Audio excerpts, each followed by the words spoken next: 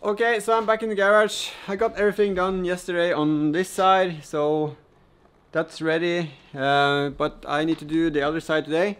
It took a bit time because it was the first time doing it, and yeah, so learning by doing. So I think this side is going to go much faster. I'm just going to put out the cameras and start on it, and hopefully in half an hour it's done. So let's see how much time I'm going to use on this side.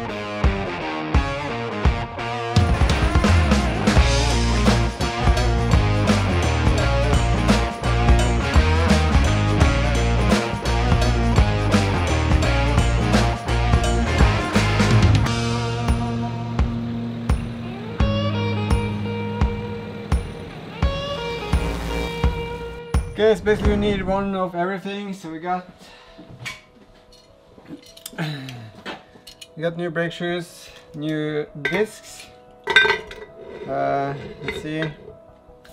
We got new clips with pins. We got new springs, and we got one lever with spring, and we got one tension. Not sure what it's called.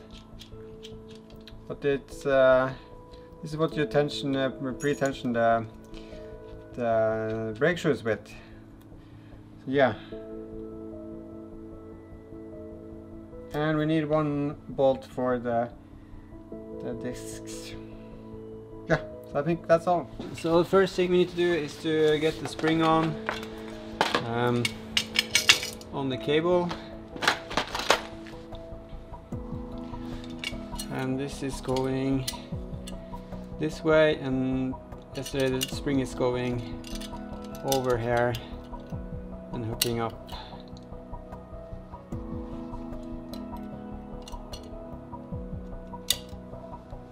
Like so. You can see here it's hooking up here. Makes it flush here. I think I took it a bit further on the other side, but it's gonna be good. So that's where it's hooking up. Hopefully you can see that. Okay, so this is going that way, so we need to put this on this way.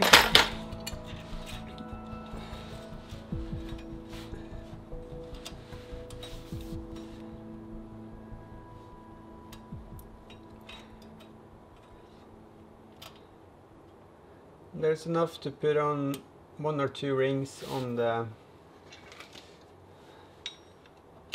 edge here.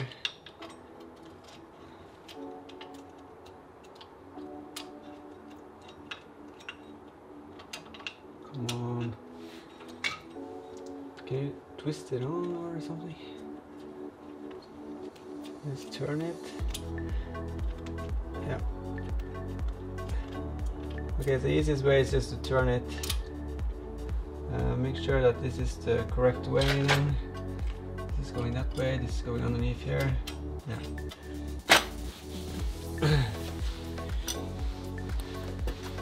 So with the spring on, we can put on the I think it's called a secondary shoe. So we're going to put the cable through and then hook up the spring. So this is probably seated, so that's done.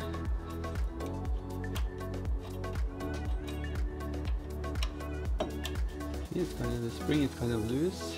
I guess it's going to be like so.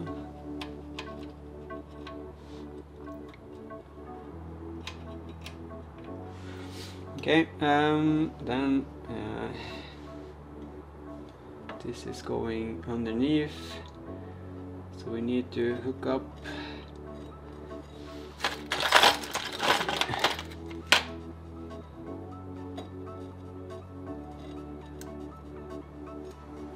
this is going this way like so, and then we need to hook up the spring, and the spring is going to be on this side here. You have this spring, and it's going to sit like this, and this is kind of the tricky part, getting this over the other edge see.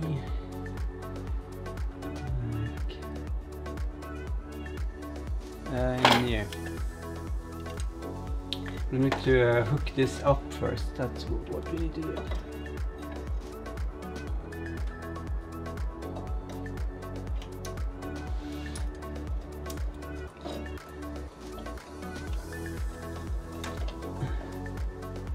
Let's see. Where is the hole? The hole is there. Okay. So we need to put the pin through the back plate and also through the shoe. Yep.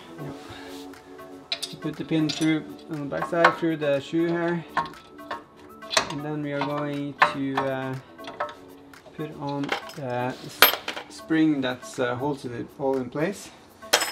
I'm going to put on my gloves so I don't hurt my fingers again.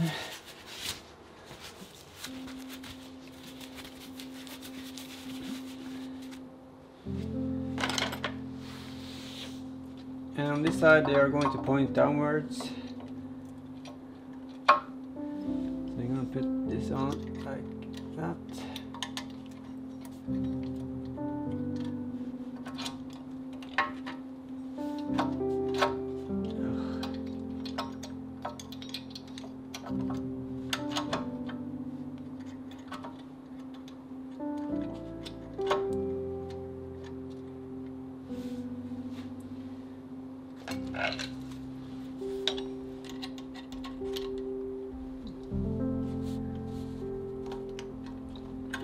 Okay, so that was pretty easy.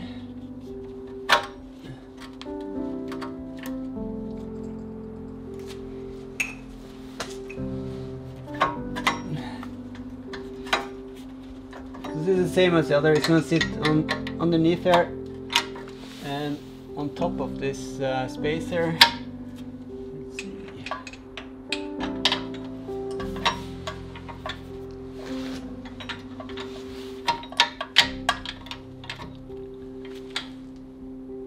I think this is going to be a tricky side to do this on because it's all underneath.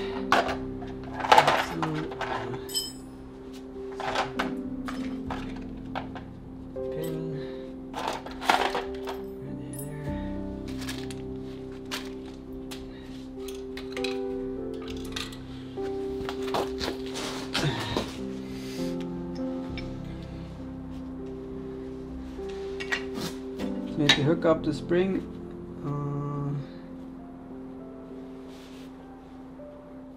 It's not gonna go. It's gonna. And then hook up the spring on the other shoe.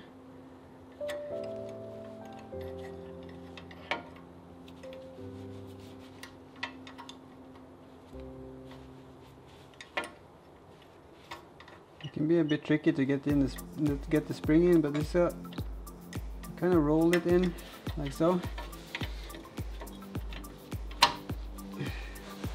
Now comes the really tricky part, getting it over, getting everything to align, because the tension on this spring is just insane.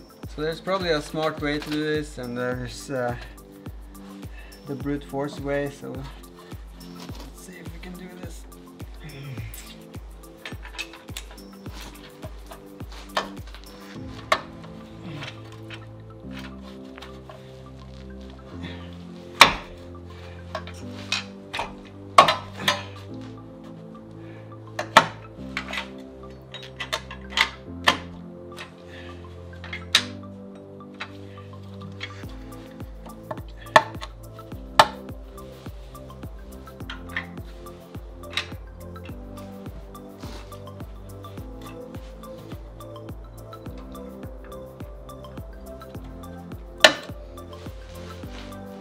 See here.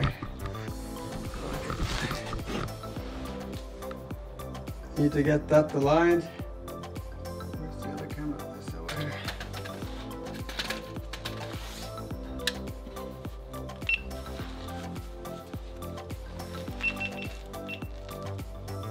See, you got the spring on, and then you have the plate that goes on the other side. That needs to align here. Now you can see why we have the cable tie to get it over there.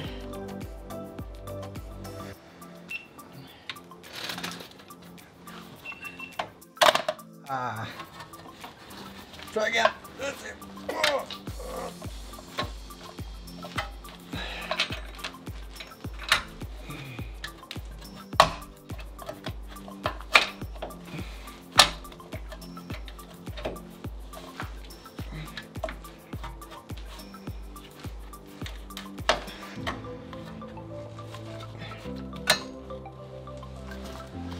Okay.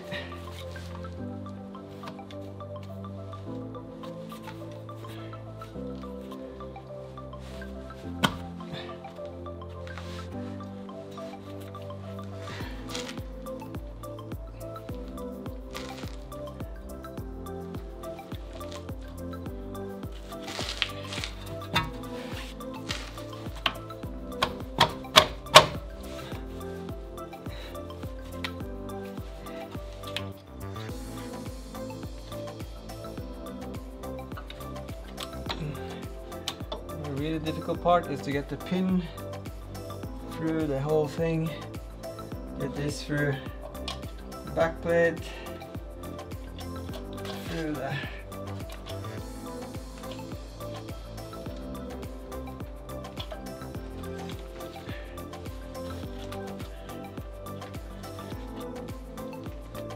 we need to put on the clip that holds it all in place. Okay, let's try get this on. It's hard to do with only two hands, so if you have a almost. If you have a buddy, you can call.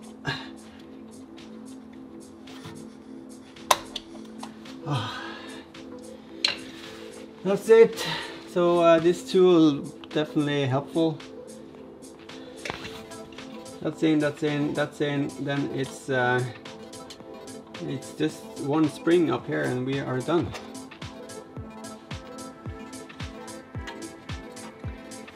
We need some pliers for this.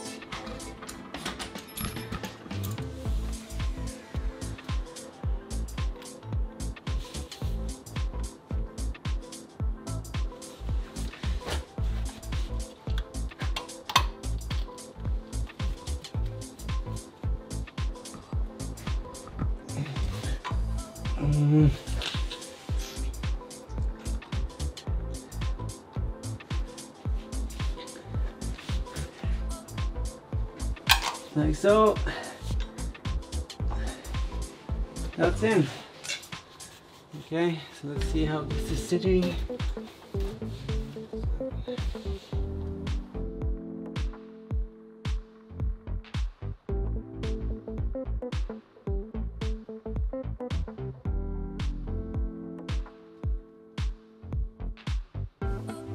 Okay, so with the shoes in place and all the small bits and pieces, I'm just gonna align everything as in center as possible to make it easier to put on the disc. Let's see.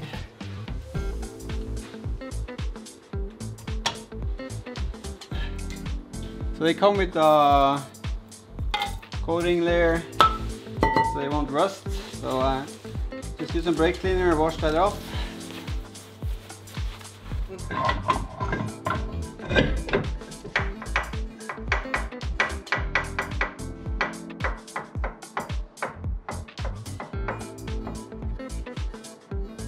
Okay, just the hub knocking. Okay, so that's, we need the bolt first of all.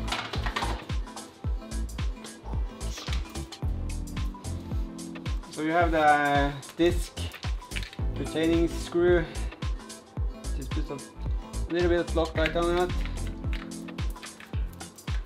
Not too much. And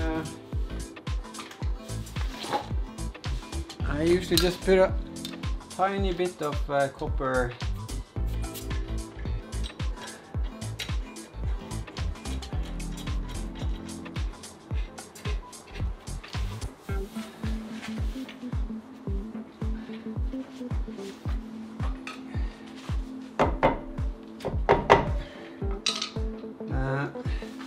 and it's 35 Newton meters. It's a T50, I think. Yeah, T50 torque, and yeah, and it's 35 Newton.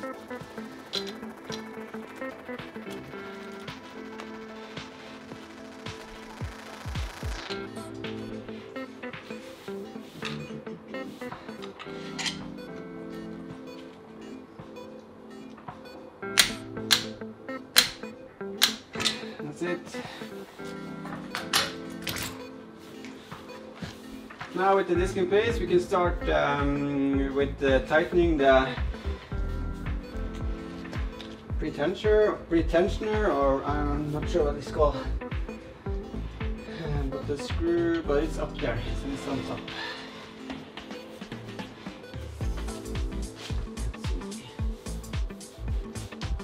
Light.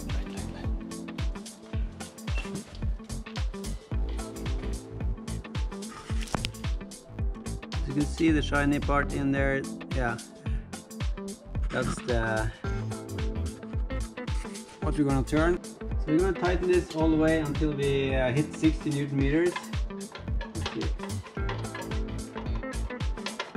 By turning the wheel, we are pushing the pads or the shoes outwards against the disc. And now we are measuring with the torque wrench.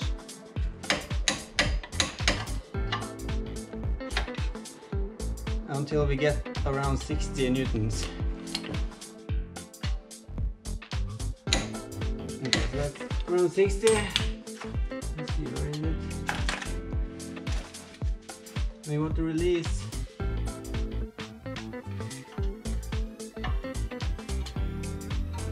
One, two, three, 4, 5, 6, 7, 8.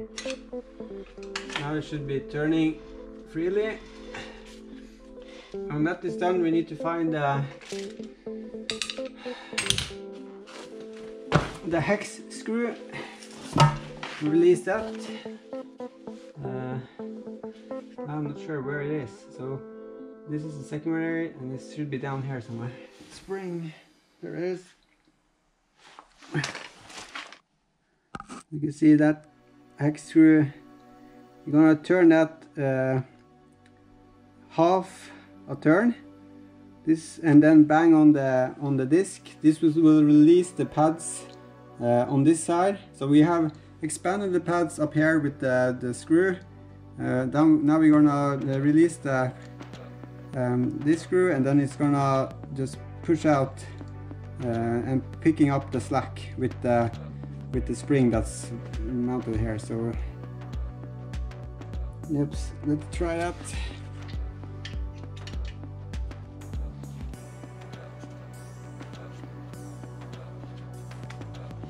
Let's release it.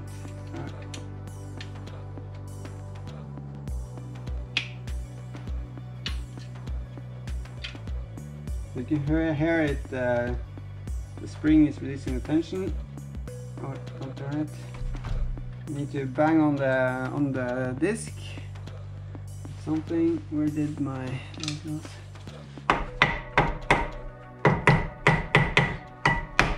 I don't have a rubber mallet, so I need to get that.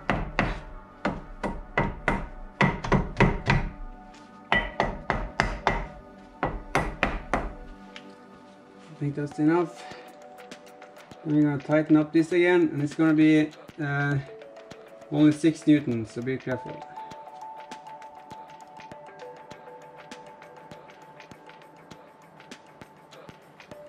Like so. With everything in place, you can put in the plastic cover. So you want to have this plastic cover so you don't get dirt or minimize the dirt that can get into the drum. Yes.